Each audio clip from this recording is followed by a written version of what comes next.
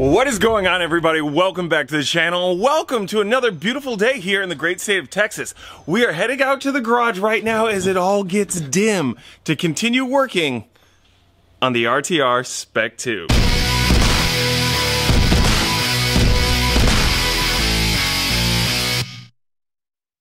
We have the driver's side head here. It's already cleaned off. Myself and Nate did it. Well, Gabby was sleeping. Everything is looking pretty good. We got all the old gasket off of it. We got the black sealant off of the sides here where the timing chains and everything will go through. We cleared off the top, even our intake and exhaust port, so everything on here should be good to go. I got my cucumbers. Nobody cares! Over here we have our new head gasket. This came from LMR, so we're going to be popping that on here in just a second. Line up everything here with the holes.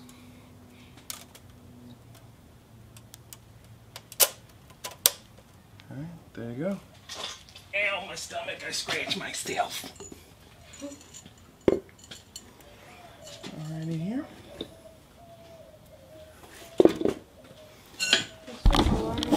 Ow, I hit my head.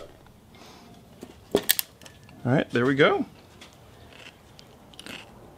Well, they don't have Would to you stop? Alright, so the first thing we gotta do is start putting our bolts in here to the head. Once we put these in here, we gotta put them hand tight and then torque them down. we're torquing. No, nobody is...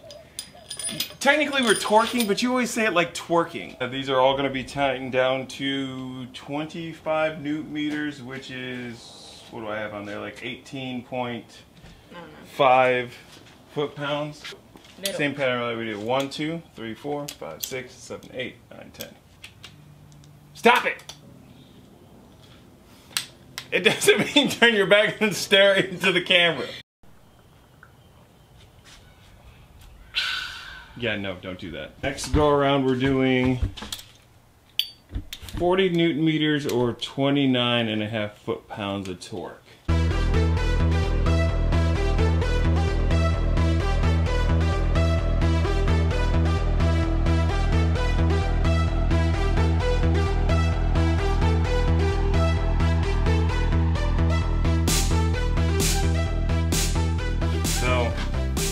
Once we got everything done, we need to do additional 90. We're not going to be able to do it. I'm going to have to get an extension. Hold on. Pause. Stop. Ah! That did not feel good. Is it supposed to make that noise? I don't know. Maybe I need to put a pipe on it. Let me clean the pipe. That's what she said. Once we do that, it says to do an additional 90, so a total of 180. Then why didn't you just go in a circle? Because you got to do it in a system, girl. All right, there we go. The head is done. Stop staring at the camera. So we got the driver's side head on, looking good. Gasket in place, so hopefully there's no leaks there. Everything's been torqued down and angled the way it needs to be by the professional Gab herself. Professional torquer. Now we just need to get the other pistons in so we can start putting on that head and put on our oil pan. We're almost there, kiddo. We are almost there. Is there more torquing in my future? Here are our CompCams. Here you can see all our specs here on this. This is our left exhaust. Now, if you were to ask me what any of this stuff means, I have absolutely no idea, but Drew does, and CompCams does, and this seems to be pretty good, and these don't require us to change out any of our springs, any of our lifters, or anything like that. So we're going to go ahead and drop these in and get started. Like with everything, it always says to lube it up real good. So this here needs to be in a 12 o'clock position, so let's go ahead and rotate this puppy around.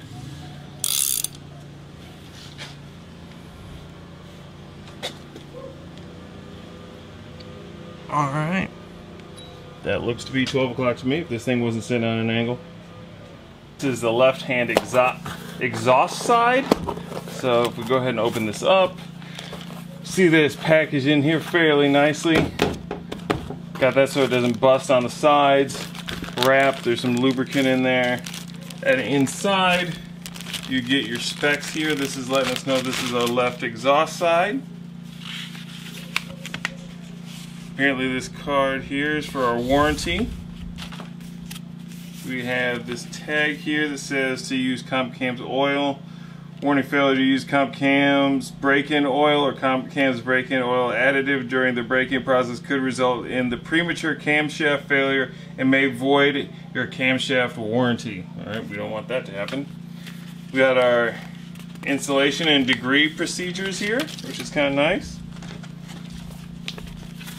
And then they give you stickers, because who doesn't need stickers?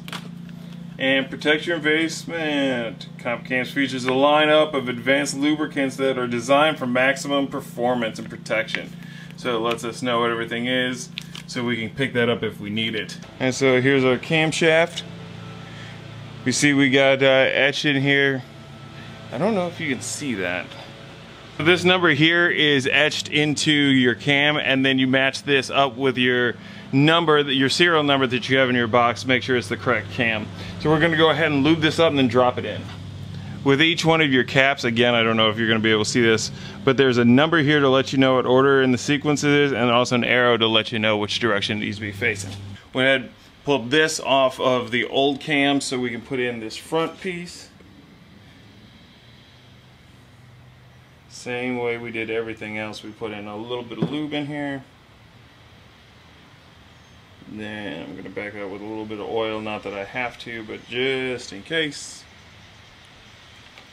And she drops in just like that. We got another deliverer. So right here I have our new cap bolts for the cams. So the original bolts, Comps says to replace those when doing this. Talked to Drew, he said usually with the bolts like this it's best to do it. So we went ahead and got brand new ones. I will say this, these things cost me about 50 bucks, and it's because I had to get 40 of them. I was able to get them for 50 bucks. Normally they're like $2 each, but I went to tascaparts.com. They have them listed there as you can get them for $1.25. I didn't feel like waiting to get these in from Tasca, so I went ahead to my local dealer, well, one of my local dealers, Joe Myers Ford, and I was able to pick those up. They matched the price for me. They got them in today, so that's really good, so we can finish doing that. We have our Boundaries oil pump gear in the car already. Well, we went ahead and got the crankshaft timing sprocket for the Coyote as well, so that's in there. We'll look at that and a little bit more bolts. This here is the new wiring harness from Lethal Performance for our 18 to 20 intake manifold. We got some new NGK spark plugs. And then we also have in here our Boss 302 tensioners, as well as our new tensioners for the top belt. I don't know what any of that stuff is called, so I'm not even going to pretend it. So we'll be putting those in, but we're first going to start off by finishing up the cams and putting those new bolts in. So I'm going to start unpackaging all of these and putting them in here. What it says from Comp, following their instructions, it says to put them in, get them kind of snug up in here, start doing one turn on each one of these in the formation. It goes 1, 2, 3, 4, 5, 6, 7, 8, and so on and so forth. Go ahead doing one turn, making sure everything gets seated. Once everything is where it needs to be, then we'll go through and start torquing it down. I'm not going to make you guys sit through all that, so we're going to go ahead and leap forward in 3, 2, 1. Huh, what do you know, it actually worked. I've been watching the strap man do that for years. I wasn't actually sure if it would work. Okay, so what we're going to do now that we have everything seated up, we're going to go back through and torque everything down to spec, which is going to be 4.4 foot-pounds of torque according to CompCams. We got everything torqued down. We're going to go through and add our angle in here. It says to add an additional 45 degrees of torque angle to this. So using my special mathematics tool, we're going to get this done. All right, and there we have it. Everything is buttoned up, ready to go. Now we can move on to something else.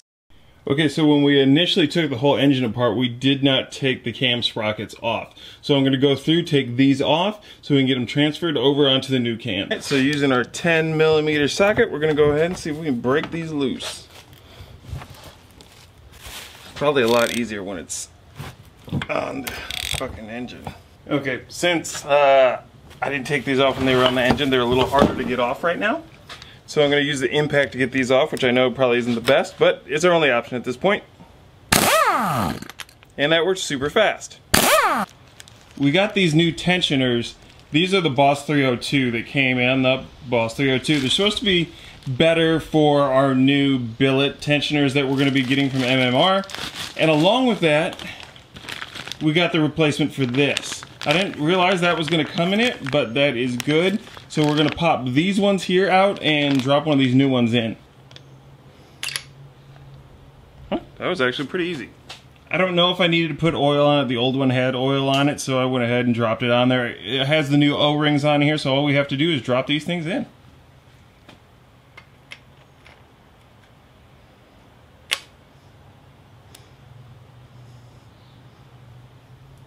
Pretty straightforward. Alright, as we get ready to put everything in here together, you're going to notice here on the intake side, we have one chain link here that's darker than the rest. That's going to line up right there. And then over here on the exhaust side, we have this hash that's going to line up in between the two darker colored links. That's how you know to set this chain up. So Drew and I are having trouble lining this one up here on the what's this? Intake port. So what we're trying to do is, Drew came up with the idea of marking here on the gear and then also here on the camshaft to line it up. We tried moving it with a wrench as much as we could, but unfortunately we can't get to where we need, so we went ahead and we put the timing chain back on here, and we're slowly turning it and using the pressure from this to line everything up where it needs to be. There we go. Sweet! Okay, so we went ahead and continued to work on the engine. We got a little bit more stuff done, but I'm not going to put that in this video because it's already getting to like 12 minutes already, and I like to keep these between 10 and 15 for you guys. That way you can look at them and do it real quick and get done what you need to get done. So in the next video, we're going to be putting on our chain guides and setting the timing up on the engine, and by then we should have our pistons and ready to put everything else back together. So hopefully next video, next two videos, have it up and running. But until next time, peace.